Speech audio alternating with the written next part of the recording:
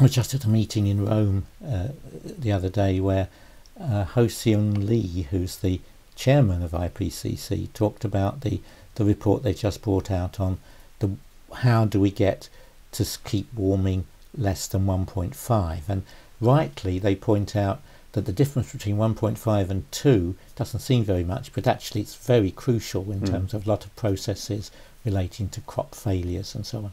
And so 1.5 will be very desirable, but if we're going to get to it, we have to reduce carbon emissions down to zero by 2050, starting now. And everything's still rising, and yet the IPCC envisages we suddenly all come to our senses and everything starts falling. It's not going to. The human race is morally weak. It knows what needs to be done, but it won't do it. So let's do something which we are morally capable of. Technology would enable us to take carbon out of the atmosphere. We can reduce the impact of global warming by taking it out of the atmosphere, and that's the only way we're going to stop the rise in CO2 from becoming disastrous. So on that thought, there's a I was going to ask you about Paul Beckwith, who's another Canadian paleoclimatologist, I believe, yes. And I know he's talked a lot about, because he's on the same obviously on the same lines. He seems to be looking towards the combined effects of stratospheric atmospheric modification and ocean fertilisation, which I've looked at, and there appear to be reasons why that might not be such a great idea.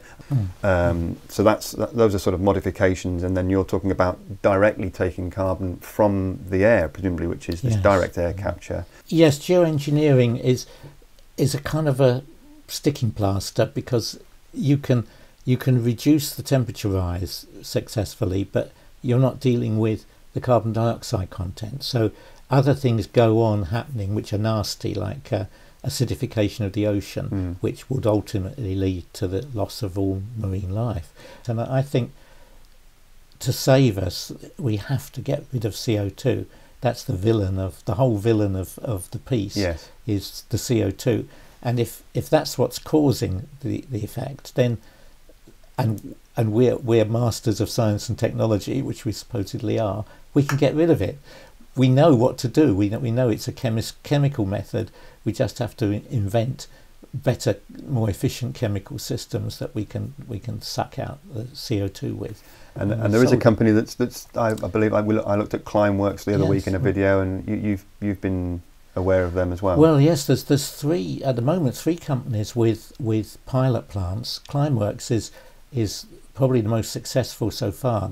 It's Swiss, but they've got their pilot plant in Iceland, and the particular rocks you get in Iceland react with CO2 to give you a solid material. So you can get rid of the CO2 by pumping it down into these rocks.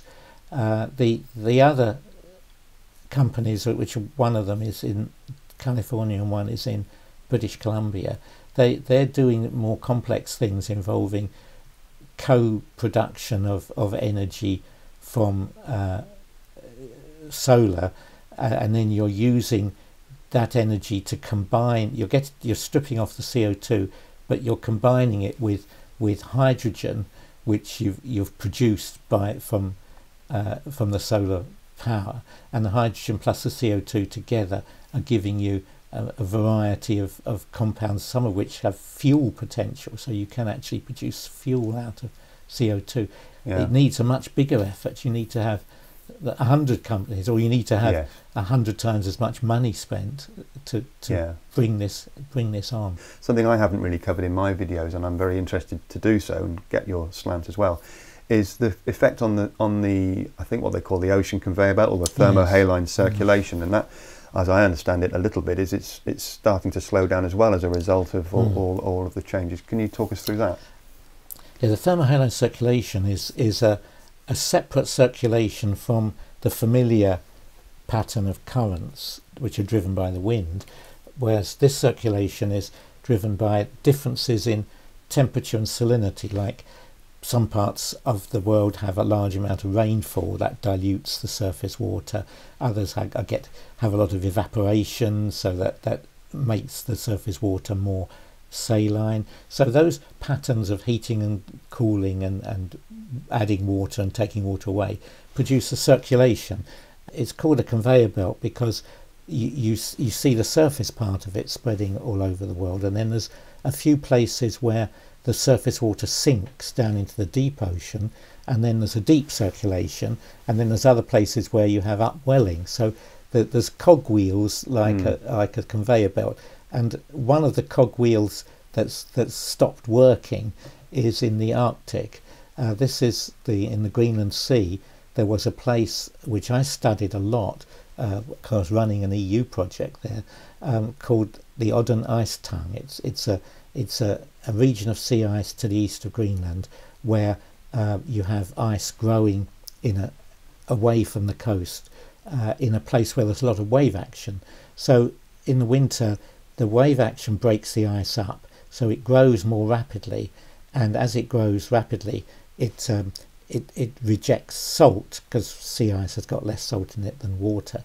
So it's rejecting salt, so you're getting a rain of salt, and the seawater at the surface is getting more dense, and it reaches a critical point where it sinks. So in that very restricted region, you've got sinking going on, and it sinks as quite a narrow cylinder which is rotating. So it is just like a plug hole in the bath. It's going down. It goes down 2,500 meters. It goes down right close to the seabed and then spreads out at depth. And that's what helps drive it, and certainly drives the Atlantic part of it, except it's not sinking anymore. So that's slowing it down. It's not so much water coming up in that circulation. The trouble is there isn't any less heat involved.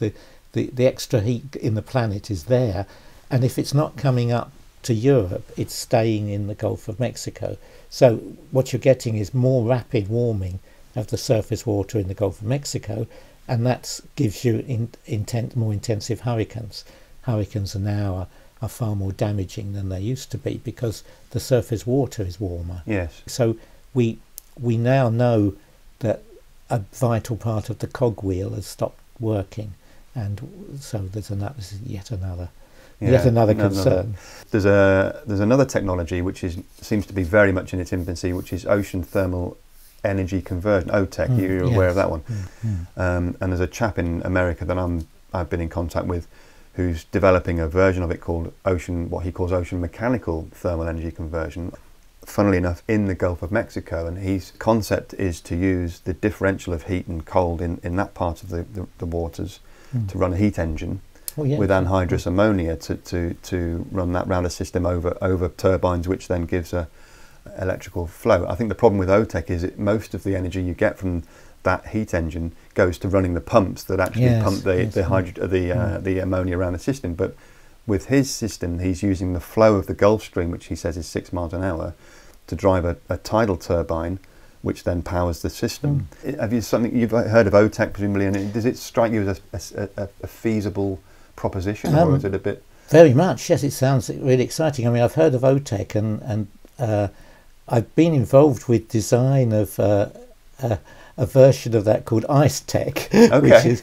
where you tow, if you try to tow an iceberg into a bay somewhere, and you use the water from the iceberg for irrigation, but you can use the iceberg for power as well, because you run an OTEC generator between offshore water, which is warm, and meltwater from the iceberg, which is cold. So you operate the ammonia turbine between the offshore water and the iceberg water. So that hasn't been ever implemented, but it's a design which looks like it would work, and you get as much value from the electricity as you do from the water. Yes. But this sounds even more interesting because it's an OTEC scheme, but you're solving the problem of loss of energy in the pumps. I think it's quite exciting, I must admit, but I was interested to hear your... it's exciting, and it's surprising that nobody's thought of that before. Indeed, so we'll watch this space. We'll see how that pans out. I will keep you posted.